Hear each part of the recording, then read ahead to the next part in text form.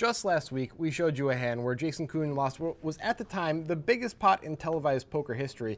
That's got us smart a little bit, but he's still at it in the same cash game. He's rebought. It's very soon after, and he's about to play another very interesting pot. And huge pot. And when we say very soon, we mean like 4 hands later. Yeah. This is still from the 2,000, 4,000 euro blind cash game on the Triton Super High Roller game, or whatever it's called. And Koon is under the gun here, and he's going to be up against the guy who won the one drop, the $1 million buy-in one drop that took place not at the World Series, the amateur only one, for like $12 million just last year, Elton Tsang. Yeah, he is an amateur, but he beat all the other amateurs and now is #1 on China's all-time money list, so that's a pretty good accomplishment for him. Yeah, also making an appearance in this hand, Tom Dwan. Hey, he's still alive. That's yes, pretty cool, isn't it? He's living. It's pretty exciting. And this hand does get huge, which is probably why it was suggested by all of these people. If you have a suggestion for the breakdown, tweet at us, include a YouTube link. Please do those things. Now, before we get to the hand, we have to thank our sponsor, Nitrogen Sports Poker, who at the end of every single month hosts a fantastic tournament that you really should be a part of. Yeah, it's a crazy tournament because they guarantee 1,000 buy-ins worth of money, and guess what? We've gotten 73 at most, so you're getting a lot of money for that. You're getting 14 to 1 on your money. You can be the worst player in the world, and it's plus EV to register for this tournament. It's not even an expensive buy-in. It's less than $1 to play. There's almost $1,000 in the prize pool, depending on the price of Bitcoin at any time. But you got to use the link in the description when you sign up for Nitrogen to be able to be eligible, to play this tournament. Have enough gamble in the poker. What they do, you know. All right, so Jason Koon's going to raise first one in. It's not a straddle pot. I mean, tell this to this stacks to the table. What's that? Huh? What'd you say? Doesn't feel that true. Guess it depends on how much you have in crypto. Set hunting. I thought you're not. Paul says he's set hunting with 8-6 suited. Trying to put some mind games on his opponents. I had like 33% in my portfolio. Now I have less. There are a lot of people who wanted to keep 25% of their net worth in cryptocurrency when it was $1,000 a coin. And within 6 months, it's 20,000 a coin. And now they're forced to have 90% of their net worth in it unless they want to pay short-term capital gains tax. Oh. So they got to hold on to it for years. So if that's the case for you, a lot more gamble in crypto than there is in poker. Yeah. Koon flops a straight flush draw. Short deck. 6-9 is a straight. Looking for the 9 of clubs or the 9 of hearts or the 4 of hearts right now. Love to see a straight flush in our big cash game. But Tom Dwan's got the best hand. He's going to bet top pair, 10 kicker.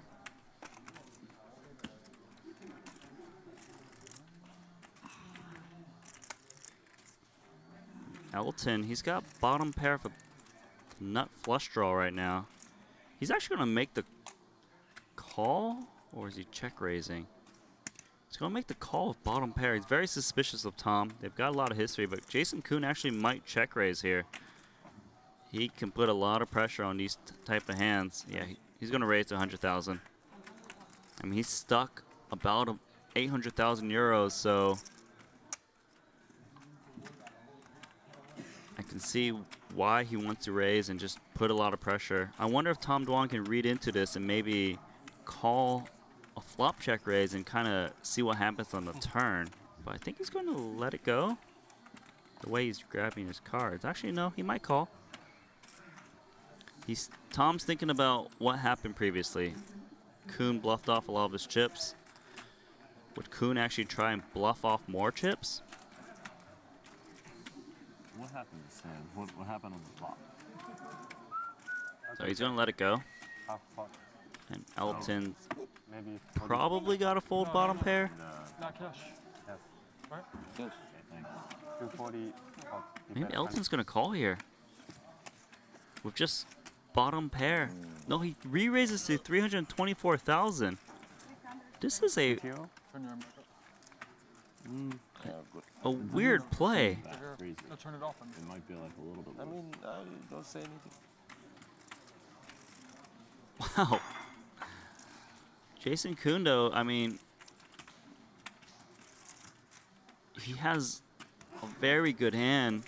Just 6 high, but He's just got 55% chance to win. I think he's just going to call and see what happens on a turn. Like, super crazy. He doesn't think Elton will ever fold to a shove. He actually would.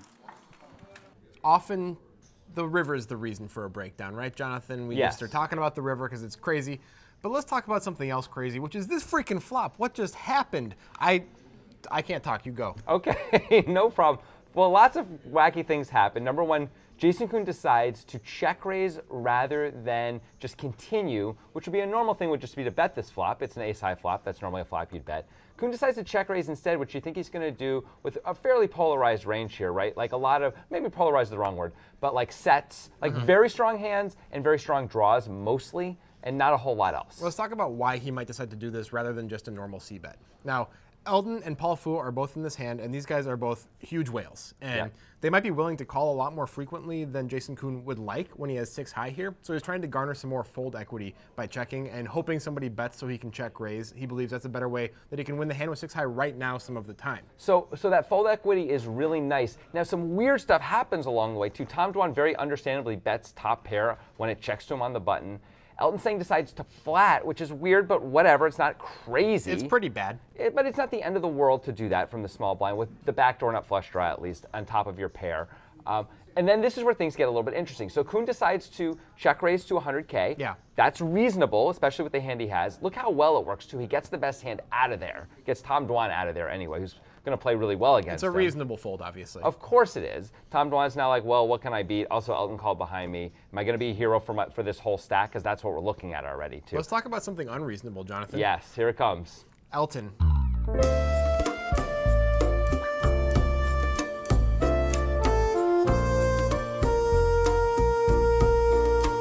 Elton. Yes. What are you doing? This is like Crocodile Rock, Elton. Nobody wants to hear that. I like Crocodile Rock. I will defend that to the end of time. Also, what's the other one that's good that I like to defend? You like Benny and the Jets. Benny and the Jets is a good song. 2 garbage songs. It's unbelievable. Let's get back to Rocket Man is great. Yeah. Your song is great. Of course. Yeah. Candle in the Wind.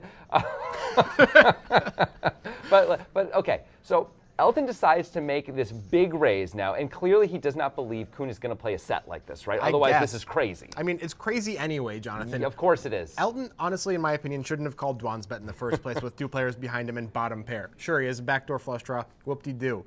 Then he gets check raised to 100K by a very capable player with the under-the-gun range, and he's like, you know what, 324. Good luck, Jason Koon. So, yeah, what is Elton trying to do here? Is it possible he has a bit of a read on Koon? No. It's possible. Okay. Elton, by the way, did win the last year's $1 million one drop that did not take place at the World Series and was only for amateurs, but he did win it for some outrageous amount of money. Made him #1 on China's all-time money list. Yeah, so I mean, so it's not. So we're not saying he has 0 game.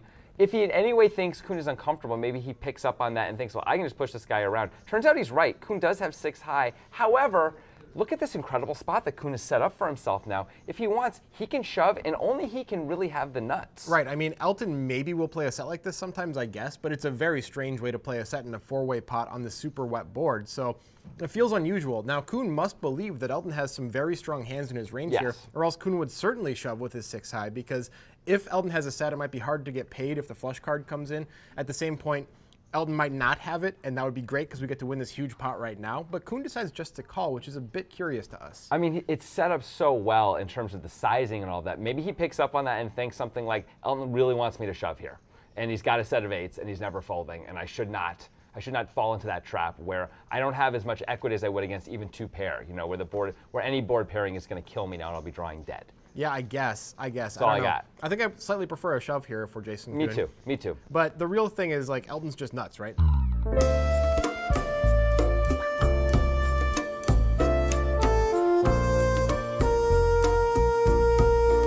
This guy's just going crazy. I mean, you can decide Jason Koon doesn't have it because he check raised, but we have a lot better spots than this to 3-bet the flop for 324K, right? Like, we don't have to choose this spot. No question. I mean, also, looking again at Jason Koon's decision to not shove, there are hands Elton might play like this, like 7-8, for example, which is going to fold to a shove. Oh, yeah, that'd be great. Like 7-8 cannot call. Ace-7 hates its life and probably folds. Right. I don't know if pocket 7s folds. I don't think pocket 8s is folding. But both of those are reasonably losing also because, as I said before, Koon's really the only guy who can have pocket aces, thus the nuts, and he really might play it just like this. Nonetheless, we're going to the turn with Koon with 6 high. Try and decide what Koon has. Turn is a queen. Elton has the nut flush draw of his pair of sevens. He 3-bet? 736,000 in here. Now, Elton was pretty much giving up, but on this card, he actually might shove. Elton's trying to represent a set or two, like ace 8 or ace 7 right now. So he's gonna bet.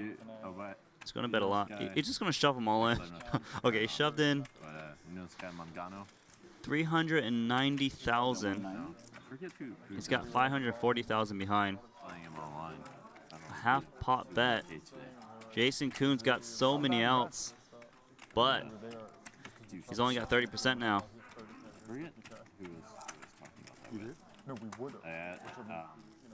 Jason Koon's got position, so he technically can call. I would never shove in Jason Koon's spot because he has no fold equity, so he should only call with position.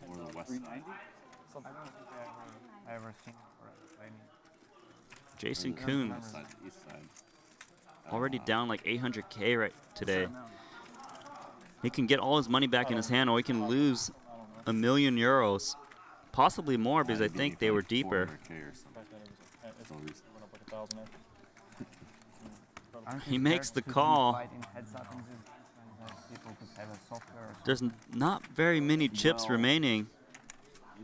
Elton. 1.5 million. This pot could be bigger than the last pot we just saw. I played with him enough that I don't think he's got a soft draw. Let's just put it that way. Rivers of 4. Jason Koon makes the nut straight. I was more afraid that he was just fucking cheating, but I don't think that's the case either. I mean, I don't see how he could. That's up. There's 1.5 million in there. Oh yeah, okay, that's the way. But I'm sure. I think it's fine. I don't think he's losing any. Jason Koon is so relieved to see the 4. Elton trying to decide if he can make a bluff. Yeah, mine's nowhere near that. I wasn't like that close. I was 5 steps. You were like, your foot was in the air. Trying to decide if he can shove here. I was like, what do you mean? Like, just a pair of 7s. I was like, you know what I mean? I had the same kind of thing, but further away. What do you mean? If I lose this, I'm dead. What do you mean? Hold on. Jason Koon just praying for Elton to shove. So what? slow. Should be slow, but we should play with a shot. It's always fast. 30 seconds. Elton realizes Koon only has a third of the pot remaining. Usually playing slow in cash game, right? But it's just super slow. It's not just max. I mean, So he checks, he gives up. Jason Koon's gonna shove. Slowest player I played. Where's Max? I wonder if Elton will consider a hero call. always making a decision in 30 seconds. But you can do fast. Why? If Jason Koon can have 6-5 of hearts, then that means he could have 10-9 of hearts as well, right? So technically, Elton does beat a couple hands. I guess King 10 of hearts and Jack 10 of hearts occasionally. But there's so many chips in there. 2 million in the middle.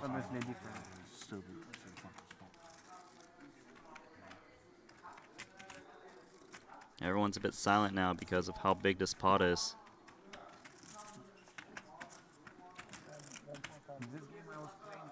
Yeah, I saw. At this I say nothing. If it's slow, I like to say something. Because 900 is a very slow already. Elton trying to decide what hands he can beat. 10-9 of hearts, the most likely hand he can beat. But if he has 10-9 of hearts, his opponent can also have 6-5 of hearts, which is what he's up against. It's very few hands he actually beats here. I wouldn't say good. I guess didn't even play for like 10-9 of hearts and King 10 of hearts, Jack 10 of hearts. If that's assuming they played the hand this way as well. I mean, he really wants to make a hero call, pair of 7s, but it won't be good.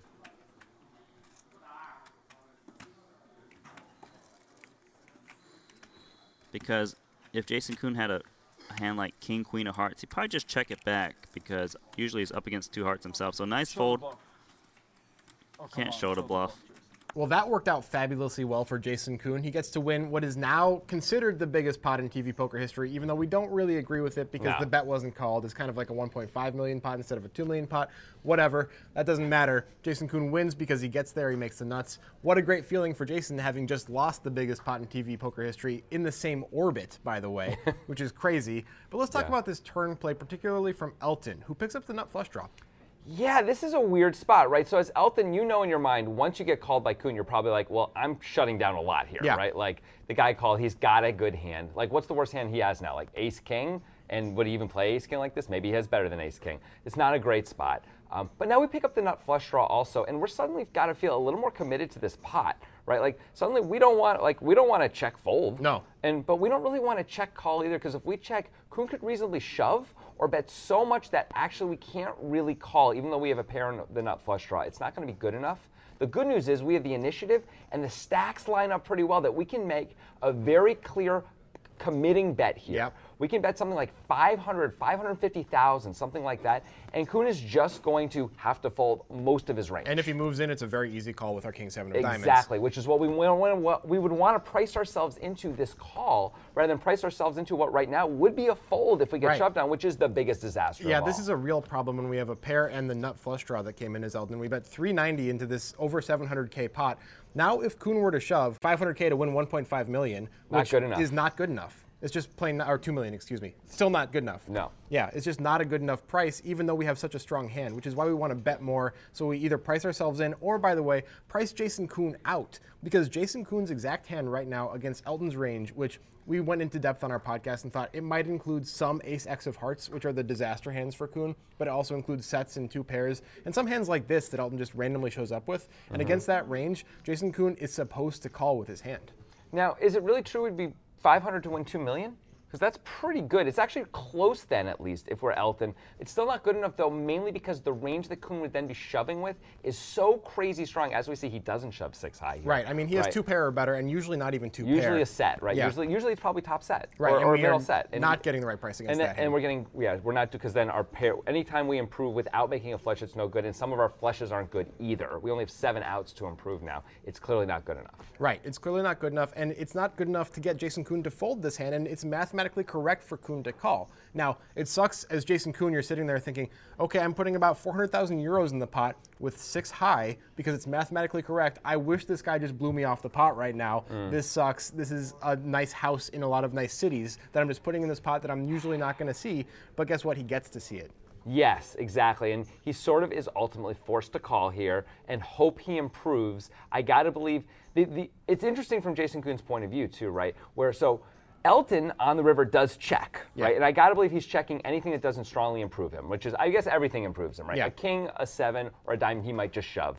Everything else he's going to check and give up. And I think Koon is probably, if there's a check, going to feel obligated to move in, hoping against hope that Elton basically has a flush draw, like Koon does, or a straight draw, or something like that. Or we'll just find a fold with a weaker hand because we have 6 high. I think Koon's going to feel obligated to move in because it's going to be basically the worst possible hand he can ever have in this situation. It would have worked out if the deuce of clubs came off and Koon did that. Elton would have folded. Wouldn't that have been amazing? Instead it's the offsuit 4. Koon makes the nuts. That's pretty good too. Boy, all Jason Koon wants to do is play 2 million euro pots apparently in this cash game. Sounds scary to me. It sounds a little scary. It is a little scary. What did you guys think about all the different decisions in this hand? What do you think about Elton Tsang? All his flop, turn, I guess river decision's a little bit more straightforward for him, although he could decide just to jam there too. What do you think about those decisions? What do you think about Koon deciding to check raise the flop, not go with it though, not go with it on the turn, just call in those spots, and of course he's going to shove the river. Let us know in the comments what you think about those decisions and our reactions to them. We look forward to seeing what you have to say. Of course, I mentioned last week's breakdown, and we have to point to that one because it was Jason Koon in this very same orbit in an entirely huge pot again, so you got to check that out. Right there. He plays what is truly the biggest game of pot and cash game history against King Callis. Really worth watching. Interesting, cool hand for sure. If you want to know how we came to all of our decisions about this hand and really all the different hands that we ever do on this show, you got to check out our podcast, The Breakdown, presented by the Poker Guys.